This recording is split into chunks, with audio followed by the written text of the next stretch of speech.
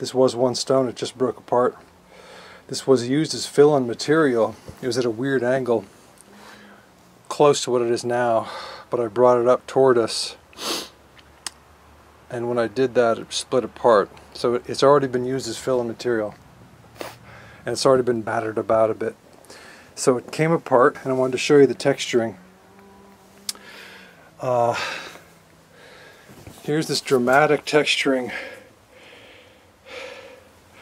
on this side, first of all, and you could, I don't know if this is the top or the bottom right now,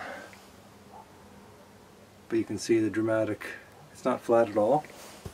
And on this side we have, let me just scrape away a little bit and see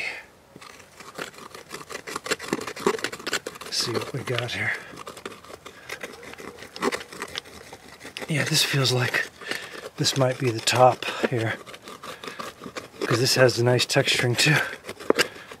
Yeah, this is a beautiful top. So I think that's the top. Anyway, but you can see inside that the texturing keeps going. In other words, it's not really texturing, it's something else, and we have to think of a new name for it. And that is amazing. That's just amazing. Absolutely amazing. That's a good view of the texture, the whatever you want to call it, texturing.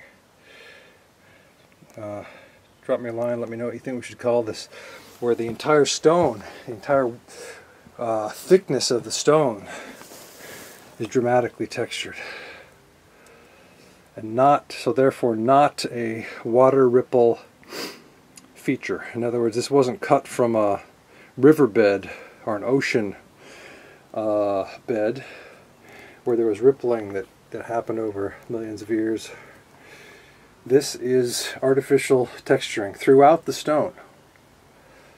100% proof that these are artificial stones, period. And people are already, you know, trying to debate that, and it's like, you can't debate it. These are textured from all the way through.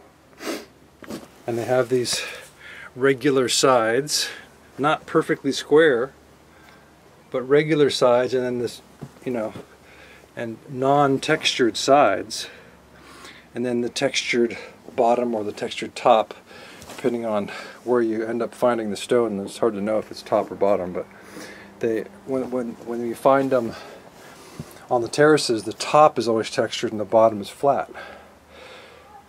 Okay, so I just wanted to show you that, and that is just absolutely incredible, beautiful. I'm going to keep this here so that we can see this from now on, so that people can look at that example.